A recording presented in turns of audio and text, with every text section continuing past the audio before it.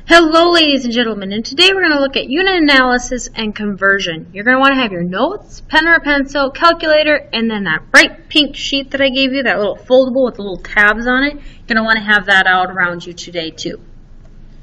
Some learning goals. I can find the suitable conversion factor for a rate conversion problem, and I can convert a multi-step conversion problem using unit analysis. So why are we converting units? Well, converting units is useful in life. Being able to figure out miles per hour and being able to transfer that to feet per second. Also, chemistry and physics courses require you to change units frequently. You've also been doing this in physical science. So like changing for gravity or acceleration, and in chemistry when you get to moles and grams. So, hypothetically, what happens when I divide a number by itself? Let's say 3 divided by 3. What do I get? I get 1, right? So what happens when I divide a unit by itself? I get 1. So in both cases, you get the number 1. This is useful when we think about converting units. So what unit analysis is basically you're going to use a conversion factor, which is basically a really fancy form of 1, and units to help us see the steps we need to perform to convert the units correctly. This is what it looks like. You do not need to write down this example. So I want to convert 6.25 inches to centimeters.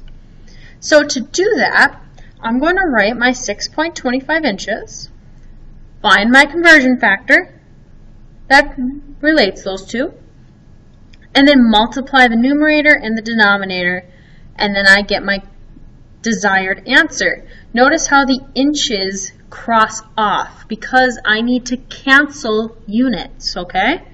So here's where that pink sheet comes in. What you need to do is fill in the units as I fill them in.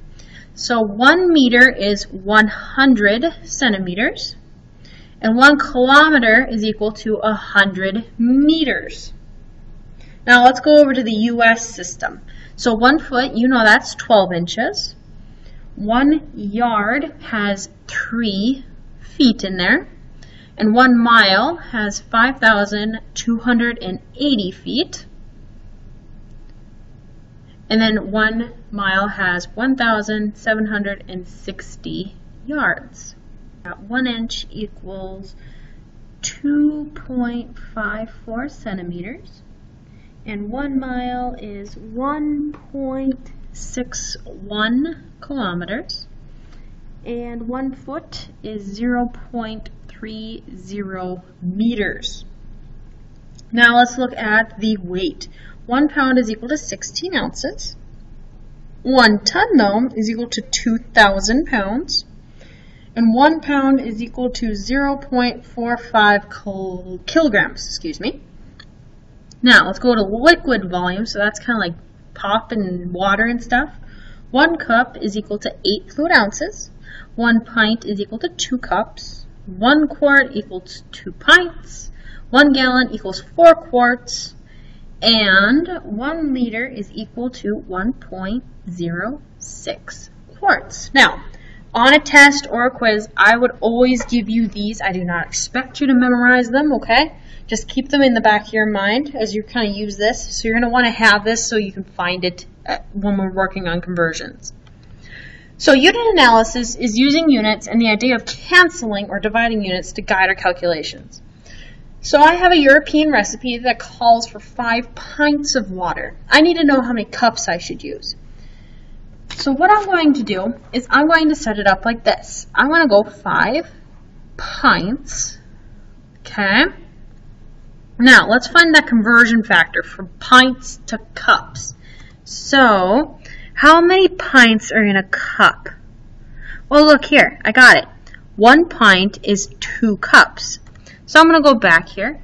And what happens is you need a pint over a pint. So you're going to almost kind of diagonal each other. So I said 1 pint is equal to, 2 cups. There we go. Notice now, my pints are going to cancel out because that would be pints over pints, which is nice. They're going to cancel out now. So now what I can do is multiply across. So I have 5 times 2, 10 cups over 1. So my answer is 10 cups. It's going to take me 10 cups to find out how many cups to make my recipe. You are 14 years old. Most of you are 14. Some of you may be already 15.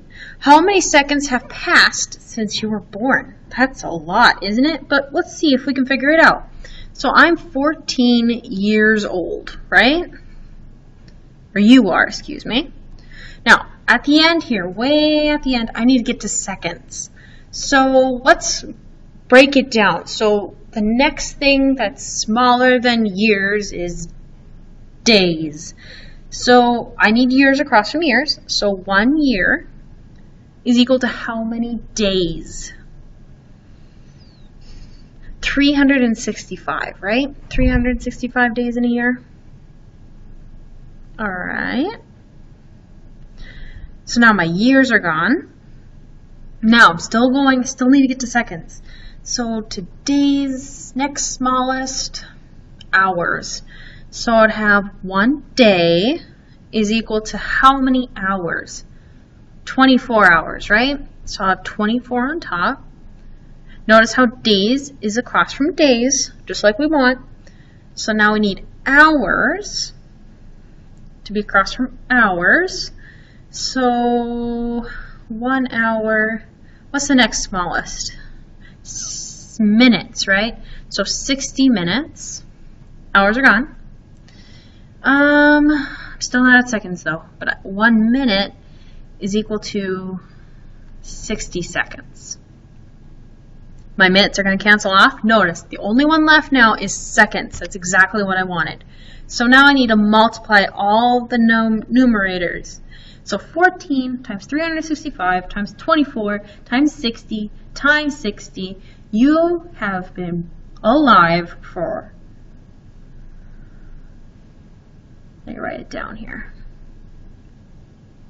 441,504,000 seconds. It's a really long time. So let's take a look at this next one. A pump can pump water out of a sump hole 3 gallons per second. How many gallons per hour? So if I have 3 gallons per second, so that means for every 1 second I have 3 gallons coming out, right? So let's put it that way. 3 gallons per 1 second. All right? Now I need to convert to gallons per hour. So I want gallons to stay. I need to get seconds to hours. So now, let's convert to seconds to hours. So let's go to minutes, right? So notice how seconds has to be across from it. So I know 60 seconds are in 1 minute. So that allows me to cross cancel them. So then I am done on that side. Now I need my minutes to cancel out. So I know 60 minutes is in 1 hour. Minutes are gone. Notice how I'm not touching gallons because I only want to convert seconds. So now I'm at gallons over hours. Exactly what I wanted. I want gallons over hours. That's what per pretty much means. It means division. So let's figure out what our numerator gives us. 3 times 60 times 60. That gives us 10,800 gallons per hour. A lot of gallons, right? Let's take a look at our last problem here. I am driving 45 miles per hour. What is my speed in feet per second? So this is going to take a little bit because it's notice how I'm going from miles to feet and hours to seconds. So I'm going to be converting twice.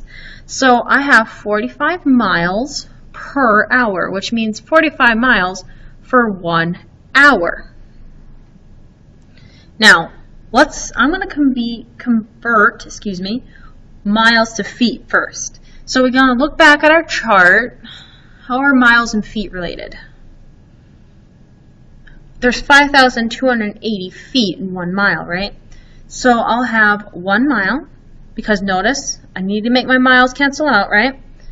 To 5,280 feet. I am now at feet. I have accomplished one part of my task. Now, I now need to get this hour to seconds.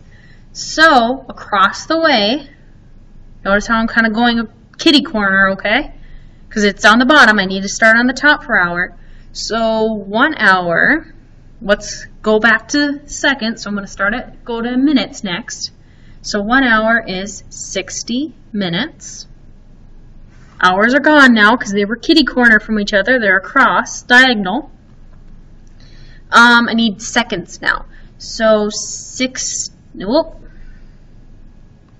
minutes is not, there we go. 60 minutes is not in a second. That would be silly. 1 minute, however, is in 60 seconds. There we go. Minutes are gone. Notice how I have feet over seconds. So I have accomplished my goal. Now let's multiply our numerators. So 45 times 5,280 is 237,600. Now notice how I have some stuff in my denominator as well. So I gotta go 60 times 60, which is 3,600. Let's divide that, and I find I get 66,